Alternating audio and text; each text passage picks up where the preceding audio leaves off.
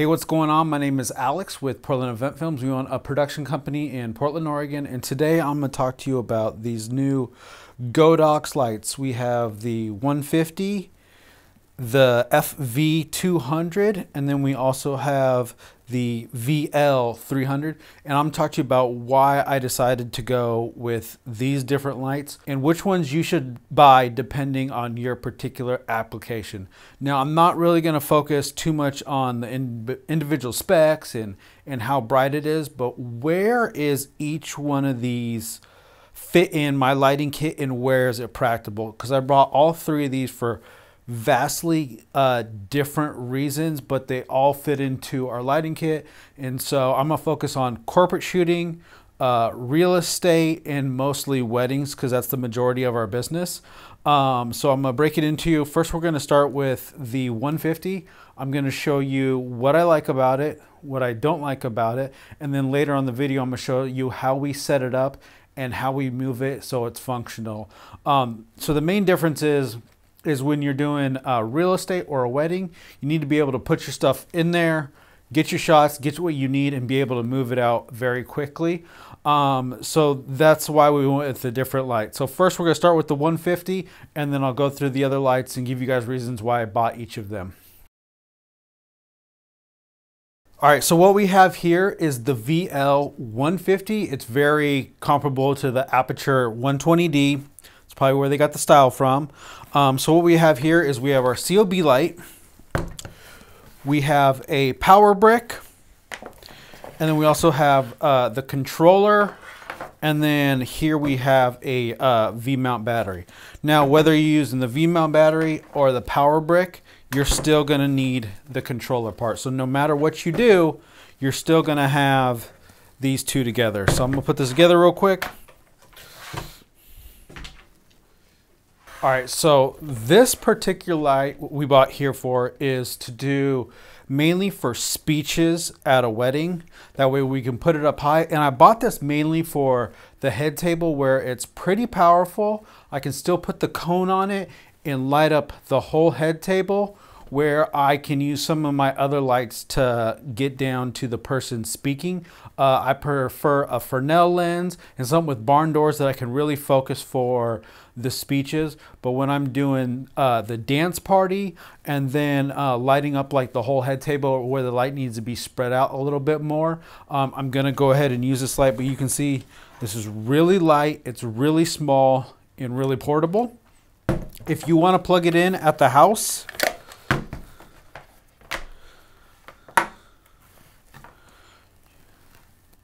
you're going to plug this in down here, and then there's another cable that comes with it that you plug this into the wall. So pretty much you have the light, this controller, and then this hanging. It does come with this little like diaper thing where you can slide this in here. But now you got, you know, this cord hanging and then this hanging from here. So it's a lot of different pieces to put together to get everything to work right. So that's one thing that you want to consider when buying a light like this. So let me actually show you from here. This is the Practilite 602, and this is what I use for speeches. It's a very, very good light. I think it's around $900 right now. So you can almost get 3 of these for the price of this. But it is a Fresnel lens. You can focus it on the back to a beam, but it is bi-color. But for this light to work, this is all you need, is this cord right here and this battery, and you can run this light, and that's all I need. So you can see the brick size here versus throwing this really high on a tripod. I did a full video, put a card up in the top. I would say this is a little bit brighter than this light, but this is very specific. I usually only use this one for speeches. So right here, give you a little bit of a size comparison side by side. About the same size, about the same weight, but like I said, everything is controlled in here, and so you don't need this extra connector. The fan noise is about the same. I never worry about it because usually it's put up pretty high and there's ambient noise, so I don't ever worry about that. Like I said, I bought this specifically for my speeches because it has that bicolor feature. I do like the remote that comes with this one. This one is only app-based, and I hate app-based lights, and the reason is because I have one light that's on one app, then if I have a different light that's on a different app, and then I have my audio recorder that's hooked up to an app, and if I can have controllers, I'd much rather prefer that. All right, so this is the FV200. I was debating between this light and then the SL200. Right now I'm being lit by the old 200. This is their newer upgraded version. It's not the quietest version. They have one other one that's like this, that's a little bit quieter. The other two lights that I had are battery powered. This one is not a battery powered light. I really wish that they had this in a 300, but they do not make this in a 300, I think, because the fan noise would be so loud in this, because in the back here, all the controls are here. There's no control box with this one, so I just plug in the cord and then everything's controlled here. Now, it can be good or it can be bad depending on what you're doing and what your application is. I bought this for corporate shoots and doing some real estate stuff. I got this one so that way I can just plug it in and set it and then forget it. Don't have to worry about battery running out or something running out in me. This is usually what I use set up in my studio, but it's really nice on corporate shoots where we're doing a longer shoot and I don't want to worry about a battery and I don't want to worry about a big controller. A lot of times I will put this with my aperture light dome and then point it straight up in the air to kind of illuminate the whole room. That's my main focus. Now, the reason why I went with this one is because this also has a built-in flash function. So I can use this. I would say the power on this is probably less than an AD200, but a little bit brighter than a speed light. So this makes a really good second or third light in my lighting kit when I'm doing corporate shoots. So the good thing about this is I'll have this set up for a corporate shoot. Once that's done and we want to take some photos afterwards, then this can double as a flash. So you have the light that's like a modeling light that's nice and bright, and then it will flash and then shut off real quick. And pretty much what it's doing is double charging the light that's coming out of it. It's not super bright, but it's really cool. So if you do corporate videography and then you do photo shoots afterwards or part of your guys' package, I would really recommend this light. Wedding light, nope, no thank you. When I do a wedding, everything is got to be battery powered, and even real estate too, because I don't know where all the power is. And so if I can put something on, pick it up, put it on a battery, move it around.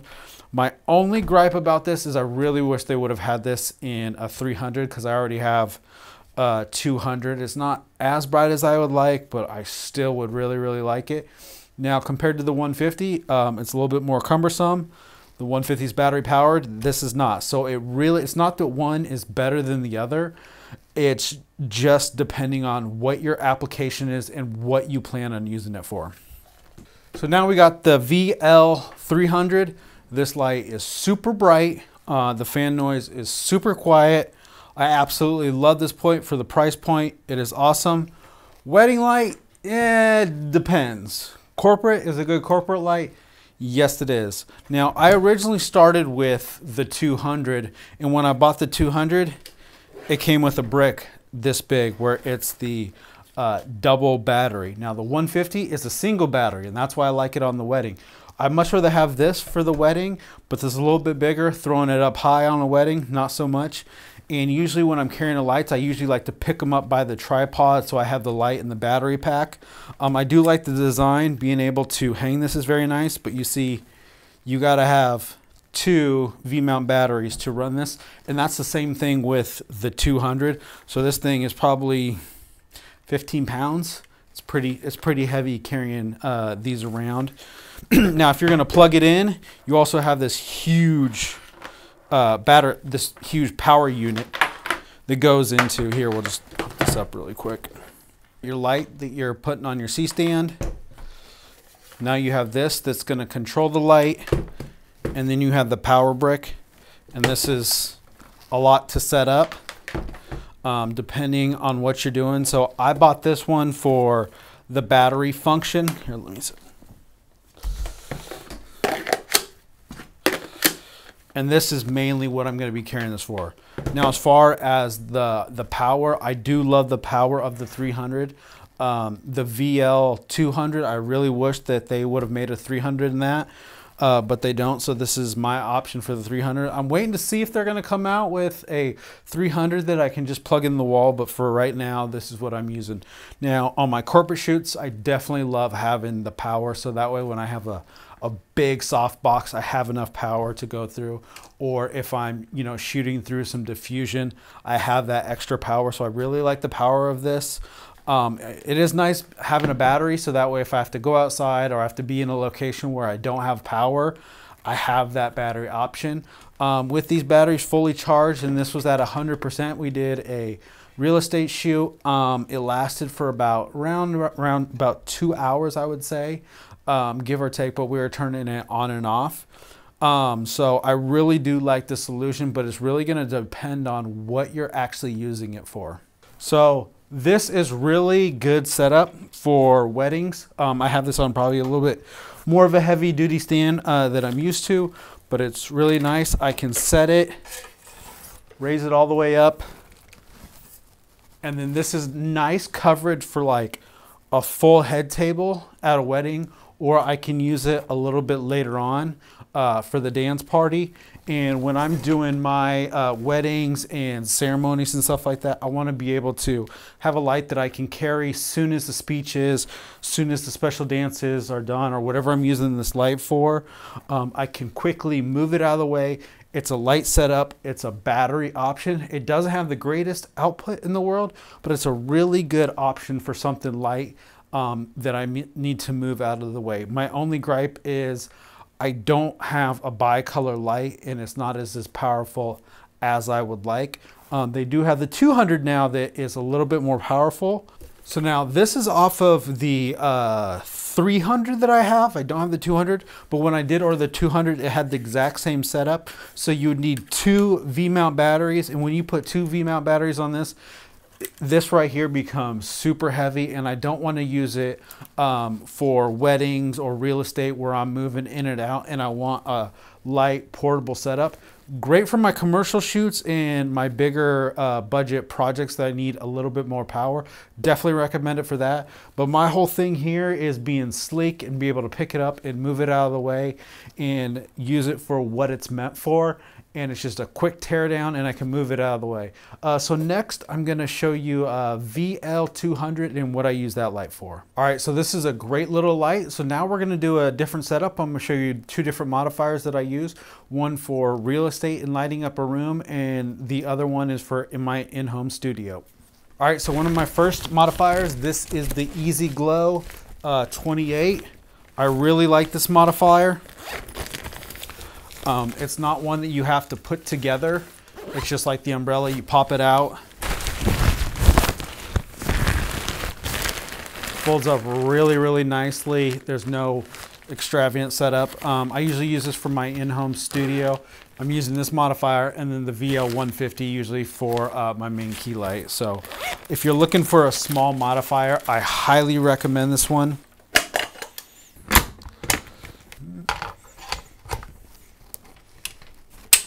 So for me, this is a really good setup. It's just enough light for in my studio. I don't need a ton of light, just a nice little key light to light me up. So it's one of my favorite lights.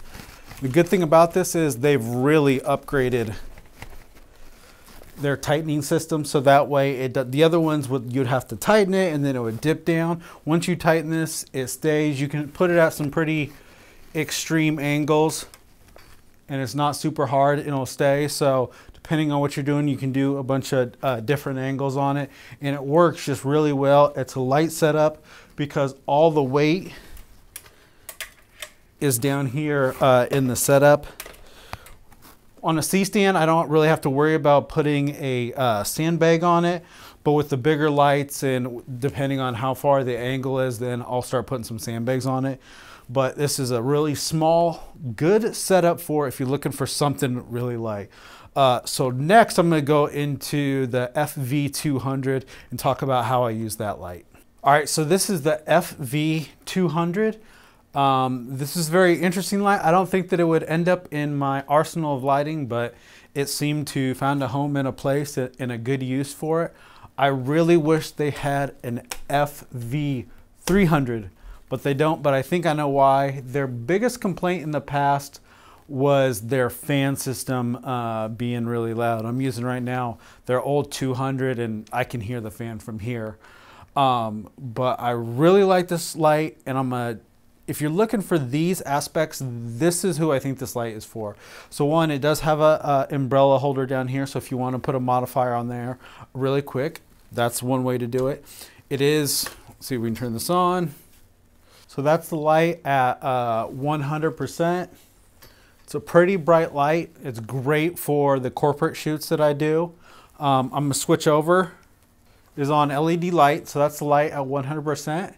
And if you push LED here on the back, now we're on test mode. This is at 100%, and I will fire a test.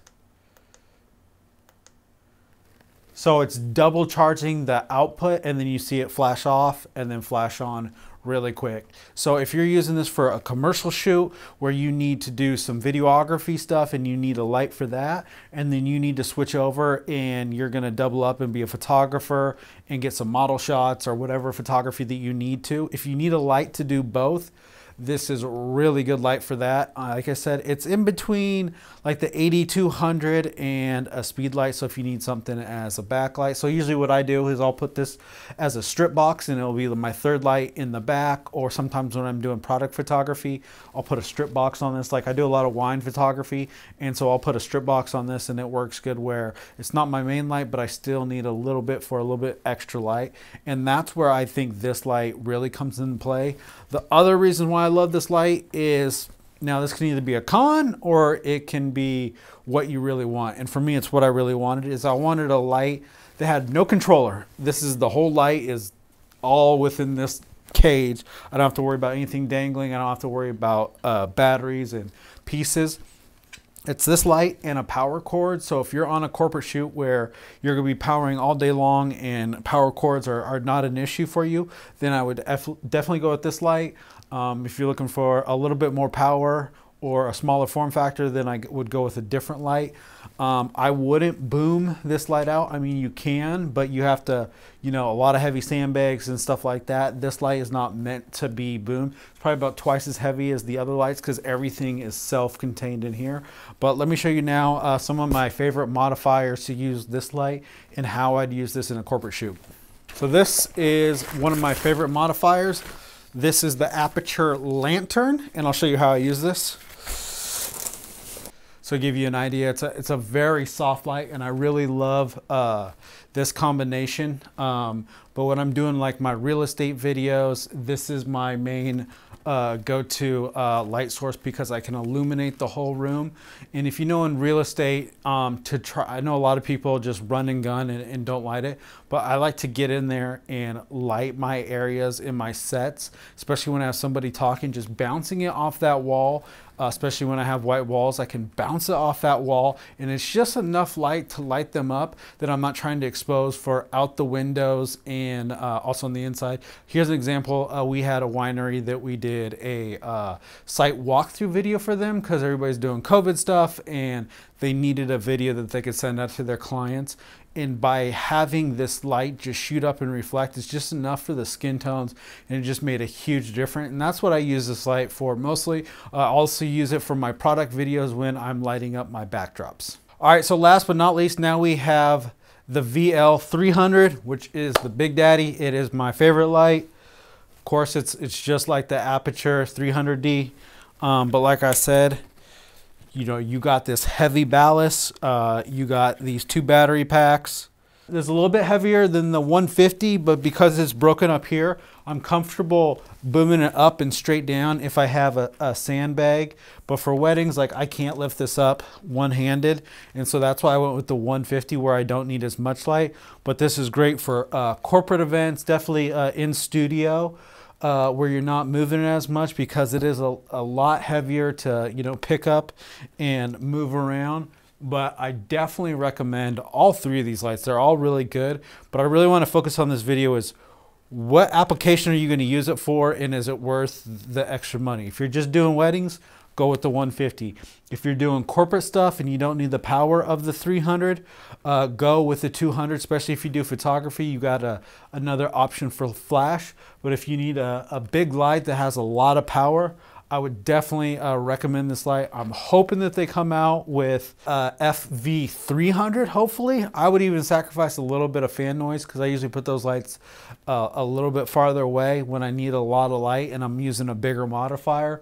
But you really can't go wrong with any three of these lights, but it really just depends on your application and what you're using it for. So it's a very nice soft light, like a key light. I like doing product shots with this, or overhead, and it's great for talking head and interview clips. So like I said, once again, I recommend any of these lights. It really just depends on the application. So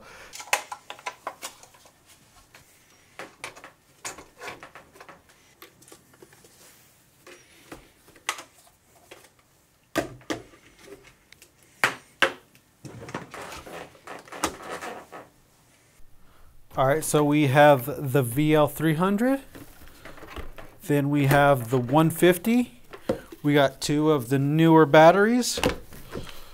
Over here we got the 150 control box, we got the 300 control box, and then we have two of the power supplies, and I always bring those as a backup. And then we have a power cord here.